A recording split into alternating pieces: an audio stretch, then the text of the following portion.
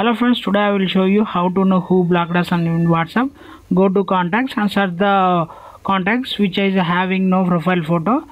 We can do the same thing while configure in the privacy settings, but I am going to sir contacts. Why I am selected this contact means there is a no profile photo and there is no system configuration last seen and the status message also.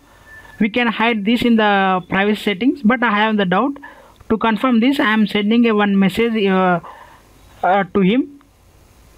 Just wait. I am sending a hi message. If I get one tick messages for a longer time, say 1 week or 1 month, the user has blocked me. To confirm either for 900%, take another mobile and send hi messages or many messages to this number. If you get double tick mark on that number, the user has blocked you. Thank you for watching this.